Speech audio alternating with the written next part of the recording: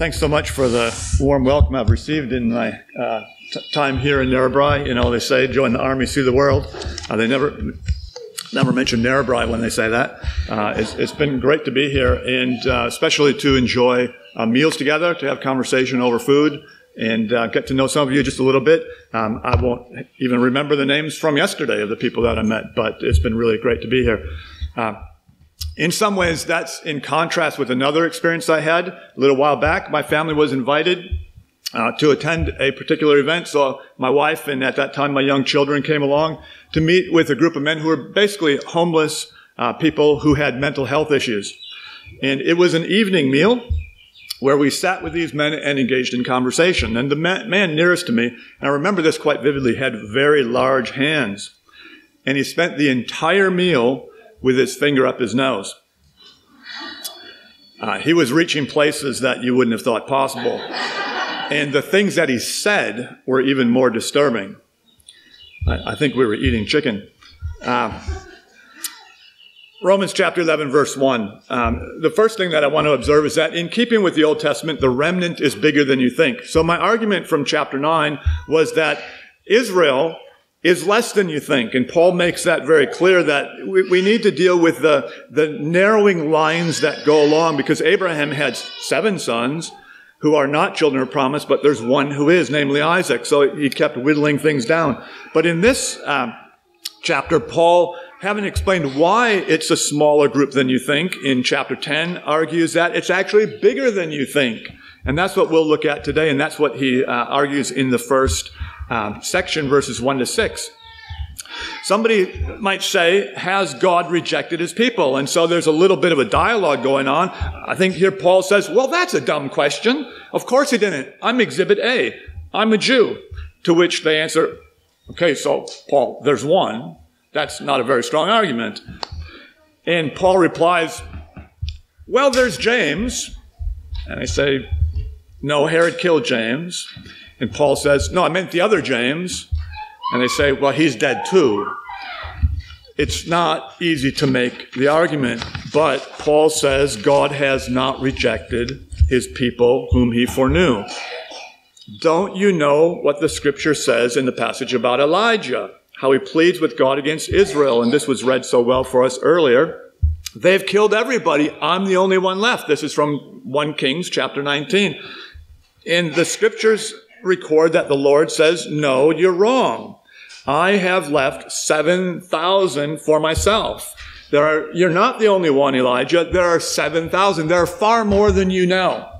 And the number 7,000, well, 1,000 is basically the biggest number in their counting system. And of course, 7 in the Bible is a special number. So God is saying, take the biggest number that you can imagine, and even that's not big enough. Multiply that by 7 to get a sense of the size of my people. You are not the only one. And the same situation appears again in Paul's day. In the same way, verse 5, then, there is also at the present time a remnant chosen by grace. There are more than you think. The same situation appears, and in some measure, Paul, as special apostle to the Gentiles, takes on the Elijah role. Things might look small, but there are more than you can count. In chapter 9, Paul argued that there's less than you think. Now he argues that believing Israel is more than you think. Verse 6, Paul, as he tends to do, brings in the gospel. Now, if by grace, then it's not by works. Otherwise, grace ceases to be grace. So again, he reminds us that this is about faith, God's grace, God's kindness, his undeserved favor that he pours out upon his people. And so the gospel comes in. The remnant is chosen by grace, by what God does. And if it's by grace, well, then it can't be based on what we do. We can't earn salvation by our religious life, or through social justice, for that matter, or anything else, as good as those things might be. According to the Bible, it's something given by God to those who believe, to those who identify with Jesus by faith and find salvation and ultimately resurrection life in the Lord Jesus. So verses 1 to 6. Verses 7 to 10. In keeping with the Old Testament again, God is behind the blindness. The end of chapter 10 quoted Moses and Isaiah. Now Paul quotes Moses, Isaiah, and David. The breadth of the Old Testament, the whole of the Old Testament, you might say, teaches that God will harden the others. Paul begins with let's call it a Moses-Isaiah mashup, and then he quotes David in Psalm 69, and he refers to eyes that cannot see, ears that could not hear, eyes again that are darkened so that they cannot see, and a back that is bent forever. Verse 10, let their eyes be darkened so that they cannot see, and their backs be bent continually. So it's God's doing, and it brings a darkness, and it's continual. It's God's doing. It's predicted in the Old Testament. And so you may be wondering, well, why does God treat his special people this way? That's chapter 10.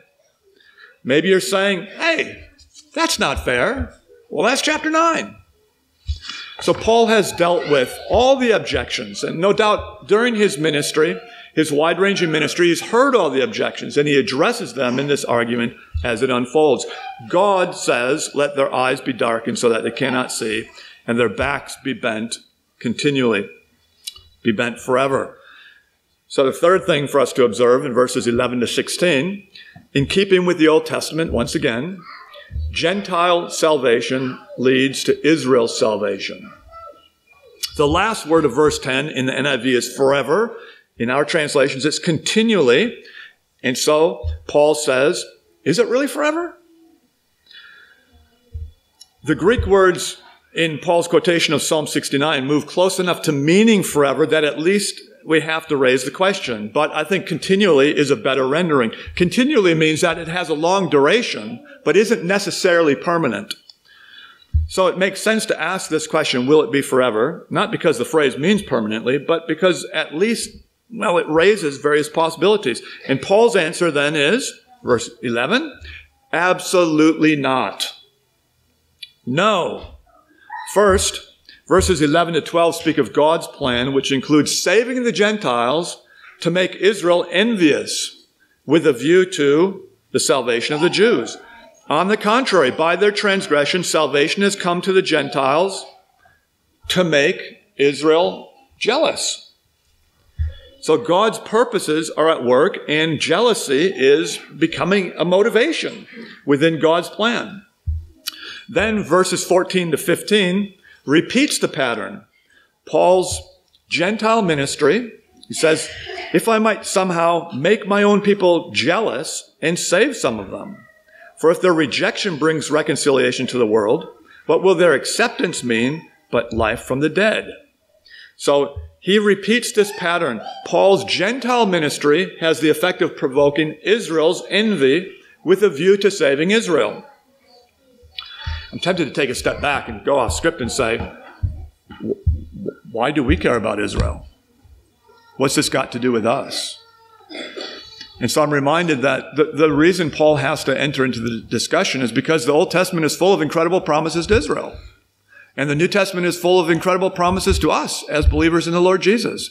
If God isn't faithful to those promises, what right do we have to expect him to be faithful to the promises to us? So Paul has to address this issue. Has God rejected his people? Those who received his promises. Is God a promise-keeping God or is he not? Well, if you ask, has he rejected his people? His answer is right there. Absolutely not. So what's that look like in the outworking of it, in the unfolding of this? And Paul is arguing that if something so tragic leads to a good outcome, how much better will it be when the Jews do turn to Christ, when they do discover their Messiah and they are brought in? It's almost as though he's saying where sin increased, grace abounded all the more. Verses 13 to 16 then repeat much of 11 to 13, but some elements are now brought into sharper focus. In the end, in these verses, Paul speaks 3 times of jealousy or envy. Already in chapter 10, verse 19, he'd introduced the topic because it was there in the scriptures that he was quoting. I will make you angry by a nation that lacks... Sorry, I'll go back a bit further in that verse. Verse 19, first Moses said, I will make you jealous of those who are not a nation. What do you mean jealous? What's the effect of their jealousy? That's what Paul is explaining in chapter 11. The jealousy that Paul depends on to bring them to the acceptance of their Messiah. So chapter 10, verse 19, quoting scripture, introduces this notion of jealousy. And then it's there again in chapter 11, verse 11 and 11:14. And now he's exploring how that happens. The how includes his ministry among the Gentiles. I want Israel to be saved, so I'm going to go to the Gentiles. Man, that's a bit different from my ministry logic. If I want people in Newtown to be saved, where am I going to go? I'm going to Newtown. But that's what Paul is saying, because he believes his ministry of drawing Gentiles to the Messiah, this impossibility, will provoke the Jewish people to jealousy, and they will respond to the Messiah. And we see this pattern repeated throughout descriptions of Paul's ministry. We turn to the book of Acts, and Paul would preach to the Jews, and they would turn him away. What did he do? He would go to the Gentiles, and some would turn to the God of Israel. And then the Jews come back into the story, and they express their jealousy, and sometimes they treat Paul really badly. And people along the way are saved. It's throughout the book of Acts. In order to make these things clear, Paul explicitly mentions that he's now talking to the Gentiles. Verse 13, now I'm speaking to you Gentiles. Insofar as I'm an apostle to the Gentiles, what do? I magnify my ministry. The main addition to what he said in the lead up to these verses relates to his own ministry. So we're now getting a direct window into a conversation that Paul is having with the Gentiles in Rome. And I think it's pretty easy to imagine the Gentile Christians in Rome saying, well, you know, God clearly favors us over the Jews. Even Paul himself turns to bring the message of salvation to us rather than to the Jews. He's the apostle to the Gentiles because we're where the action is.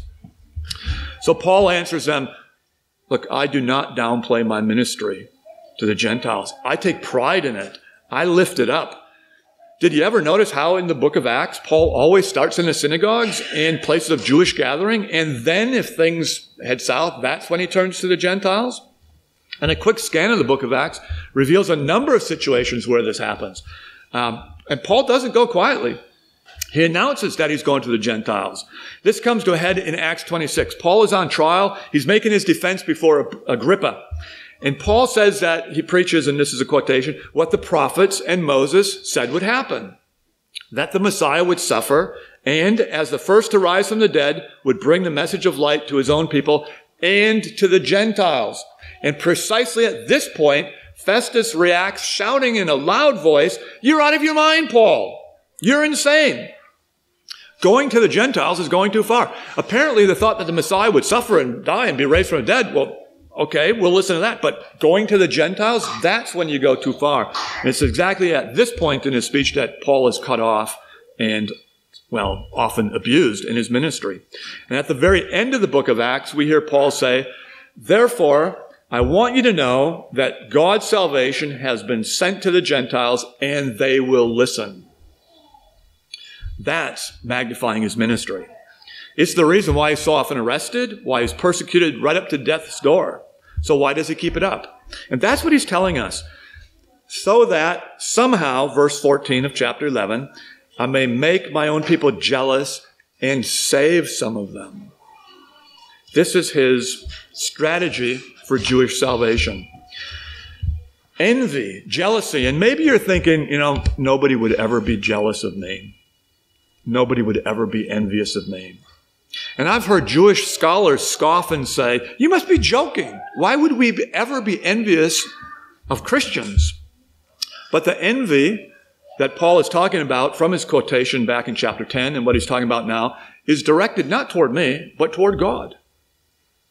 They will recognize that God is present, that God is in our midst, that God has sent his Messiah and poured out his Spirit, and they'll want that. And in wanting these things, some of them will turn to Jesus. You know, way back in chapter 2 of Romans, Paul warned against Jewish arrogance. And here now he warns against Gentile arrogance. That's where he goes in the next section of this chapter. Now, I want to move quickly over the material that runs from verses 17 to 24 because it's about farming imagery. And I would not be so bold as to come to Narrabri and say much of anything about farming. Paul talks about an olive tree, and I don't know anything about olive trees. One thing I do know is that when Paul talks about an olive tree, he only talks about one tree, but lots of branches. And sometimes people treat this as though there are actually two trees, maybe let's say the Jewish tree and the Gentile tree. No, there's only one tree with lots of branches. And the key idea through this section is, well, in verse 18 it says, do not brag. But if you do brag, know this. In verse 20 it says, do not be arrogant, but be afraid. In verse 25 it says, so that you will not be conceited, brothers, I do not want you to be unaware of this ministry. So multiple times in this section, Paul is concerned with arrogance and boasting, of bragging. It's as though these people assume, yeah, we're the people of God now, and they're out, and, well, we're all that. And again, I wonder, what does this have to do with us? What is this really trying to teach us? And maybe this will work, maybe it won't. I was at a Presbyterian church that was comprised mainly of Scottish people. And then after a little while, it wasn't anymore comprised mainly of Scottish people. It was comprised of a lot of Koreans, especially because the Presbyterian church was really thriving in various places in Asian countries. And so how do those Scottish people view this new group that's moved in? And in the end, they wouldn't use this language, I don't think, but they've kind of taken over. How does that first group, where they say this is our church, view the newcomer? And now the question is, how does the newcomer view those people who are now the tired old people who don't seem to have anything to contribute, where we've got youth and energy and vigor on our side? Well, maybe there's something in that when Paul talks about Israel and the Gentiles. The people of God, how do they relate to Israel? How do the Christian Gentiles in Rome relate to these Old Testament truths, we might say, and the Old Testament people of God? Well, arrogance is always a danger. It always has a way of creeping into our hearts. And Paul is saying, don't boast, don't be arrogant. There's a danger here. And he says, be afraid.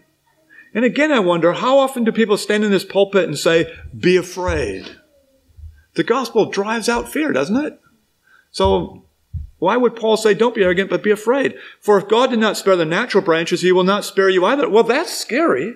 That's frightening. You mean I can be excluded from God's people? We had a question yesterday about assurance.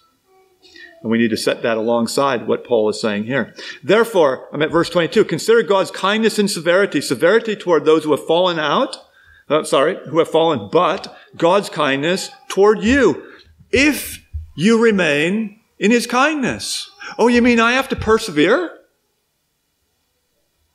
The parable of the sower comes to mind, doesn't it? And again, I don't want to talk too much about farming in this context, but Jesus has very direct and clear things to say about the seed that lands on different types of soil and the plant that grows up, and the one that is held up is the one that, well, bears fruit, that produces fruit, that does something useful long term. If you remain in his kindness, and he's not done yet scaring me, because he goes on to say, otherwise you too will be cut off. Those branches were cut off. Guess what? You can be cut off too. Unless what? Unless you remain in his kindness. And he's defined his kindness as that message of faith and grace. God is at work, choosing his people, bringing them to salvation, showing them his kindness. And what does he call for us? Well, the response of faith. That's what chapter 10 was about, the response of faith. Do we remain in his kindness? But if it's all about faith, verse 23, then even they, if they don't remain in unbelief, well, they can be joined back in. That's a pretty compelling promise, isn't it? That those who have been, in a sense, separated from the tree, which I believe is the promises to Abraham, and especially those which find their focus in the Messiah, and therefore the person of the Messiah, those who have been grafted into the Messiah, well, that's us, can rejoice in life, and those who have been cut off can be grafted back in to their Messiah and our Messiah. Verse 24, for if they were cut off from your native wild olive and against nature were grafted into a cultivated olive tree, how much more will these, the natural branches, be grafted into their own olive tree? So again, Paul is elevating the Jew in this story. Verse 25, so that you will not be conceited, brothers, I do not want you to be unaware of this mystery. Why has all this happened? Why is it unfolding this way? A partial hardening has come to Israel until the full number of the Gentiles has come in. And in this way, all Israel will be saved. I'm going to pause right there. I do not want you to be unaware of the mystery. The plan of God is that Israel is hardened while the Gentiles come in. But it's a partial hardening. And Jews do get saved. We have Jewish students at college, not in huge numbers, but people who have come to Christ and are now Christians, and some of them in Christian ministry. It does happen. Again, not in huge numbers, but maybe more than we realize. And this hardening that has come to Israel will last until the full number of the Gentiles has come in. There were church leaders and thinkers in the past who actually said, don't engage in too much Jewish ministry because we don't want to bring about the end too soon. We want opportunity for us to share the gospel with Gentiles because they see this as something that brings about the end. It will come, the hardening will last until the full number of Gentiles has come in. I don't know what the full number of Gentiles is. How can I put a number on it? So get on with the business of bringing Gentiles to Christ. But Paul is saying that's how long the hardening will last. There will come a day when this hardening will come to an end, and this way, all Israel will be saved. What do you mean all Israel will be saved? The liberator will come from Zion. He will turn away godlessness from Jacob. And this will be my covenant with them when I take away their sins. Isaiah 59 looks ahead to a time when Israel will turn to their Messiah. Do you believe that? That's a hard one to swallow, I would say. But it's a biblical promise. That a day is coming when Israel will one day respond to what we know as the gospel and the Lord Jesus as the Messiah. This day is still ahead. Regarding the gospel, they're enemies for your advantage. That is to say, we get the good things because of their lack of faith. But regarding election, they're still loved by God because of the patriarchs. Yesterday I was asked if God has a soft spot for Israel. And I said, yes, I believe he does. We have to define Israel to answer that question.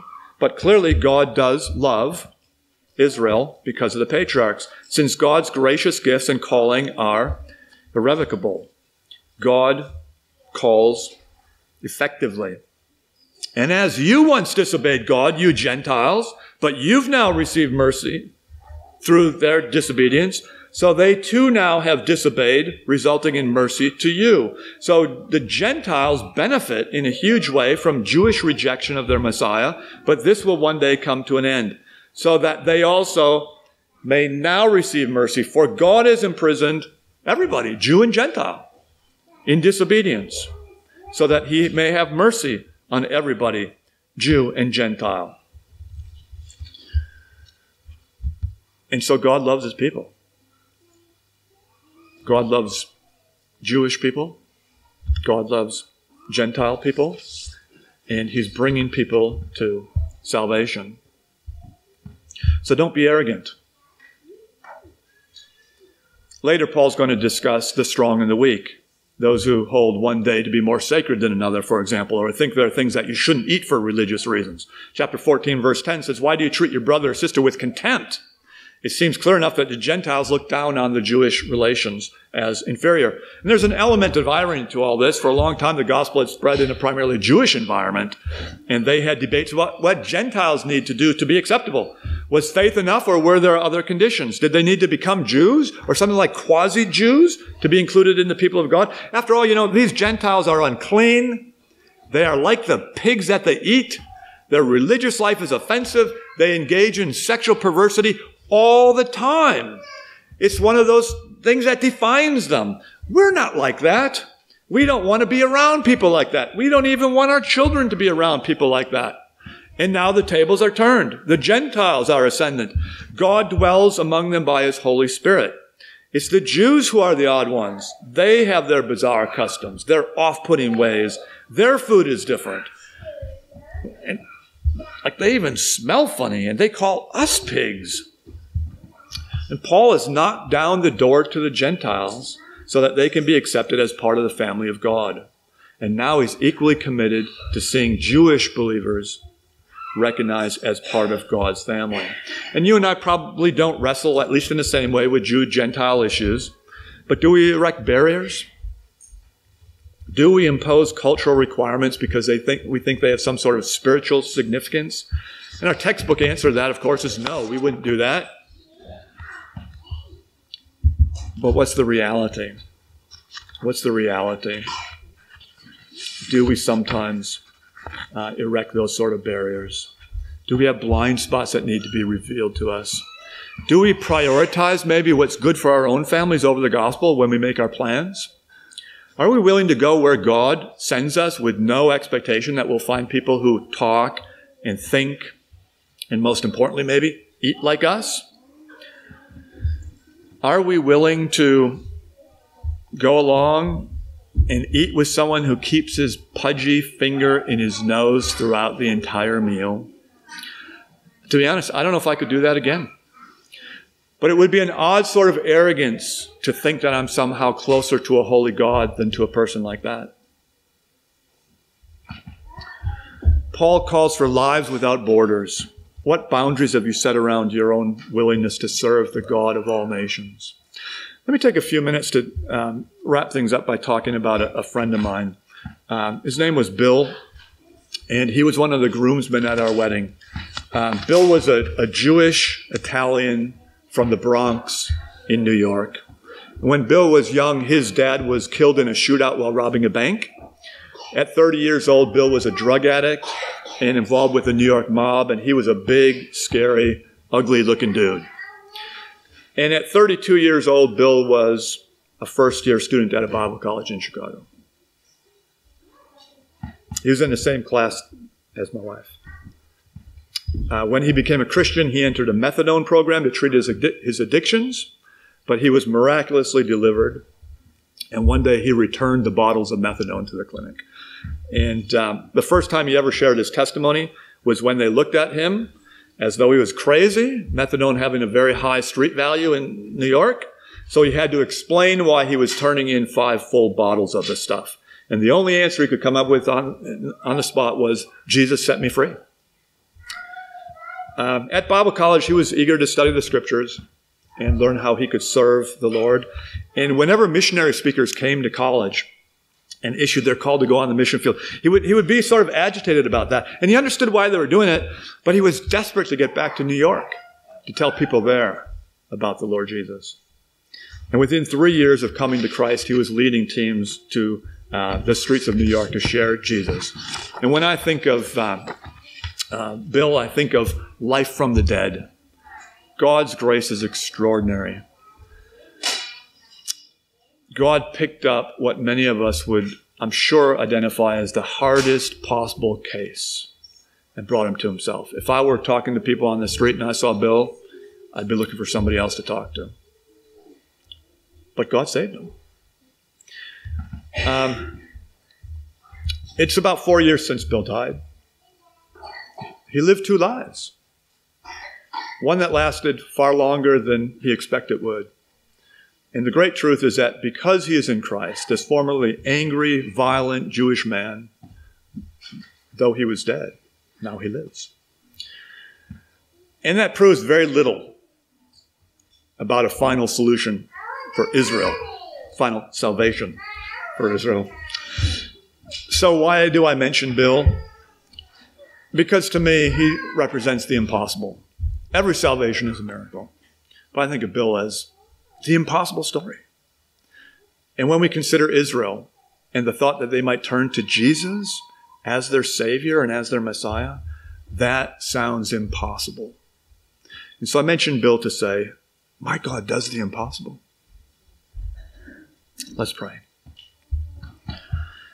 Lord, we pray that you would strip away from our hearts and eyes anything that keeps us from seeing you in your glory and in your saving grace. Please strip away from our hearts and minds anything that puts up barriers between us and those you've appointed to salvation. May we see your saving power as we declare Jesus among the nations. We pray it in his name. Amen. Any questions on that? Sure. Any quick questions for Philip? We'll go Chanel and then we'll go Roz, and I'll repeat the question so it's picked up on the live stream. Chanel. This is, I guess, more to do with assurance. I wouldn't say it's that personal focus question. Like you were saying here that Paul is warning against arrogance, staying God's kindness, but isn't the assurance for the Christian not knowing that God actually keeps us with him until that day? So the question is, isn't the assurance against that warning about falling away, isn't the assurance that God keeps us in his kindness? Yeah, that's a great question, and the answer to that is yes. It is God's grace that keeps us in his kindness, and the fact that he's chosen us from before the foundations of the earth is something that fills us with so much assurance as a subjective reality and a security. Did I say that right? Assurance as a subjective reality, but also security as an objective truth about what God has done on our behalf. But the reality is that some people have assurance who shouldn't, and they need to be shaken up. And I'm going to say that the greatest tragedy in my work life is when people who have spent 4 years preparing for ministry have gone off and in some cases done something really stupid and destroyed their testimony and fallen out of the Christian life. So how do we hold those things together? One of the means by which God holds us close to himself, the way he keeps us, is by providing direct, truthful statements about perseverance and what that requires. So God does his part. Do we respond in faith and do we abide in faith? Roz. So you said that part of your message, we need to clarify what we mean by Israel. And you briefly did that. Is it the nation, current nation? What do you mean by Israel? The question is, Philip said we need to clarify what we mean by Israel, and so Roz is asking him to do that now. Yeah, that's great. That's sort of an ultimate question, isn't it? So I'm not going to say we're talking about 1948 or a place on the map. We're talking about God's people, and in Paul's day they were scattered all over, and yet some lived in what we now call Palestine, although he would have never called it that. So chapter 9 comes as close as we get to defining what Israel is. It's those who are descendants of Abraham through the promise and down to Isaac and Jacob and so on. That's who Paul has in view. And what he's saying is, not that Israel somehow gets bigger through, some people would say, Gentile inclusion. It actually gets smaller. So it's a reduced set of God's people. It's pretty hard for me to identify where we would find those people. I don't think we can do that. Paul doesn't know, so what does he do? Well, he travels the whole world to proclaim Christ. So it's not an easily identifiable group, but it's those who are faithful to the Lord. In Elijah's day, there were 7,000 who didn't bow down to the false Lord God. Baal means Lord. It's those who acknowledge the true God. And in Paul's day, it's the same thing, those who acknowledge the true God.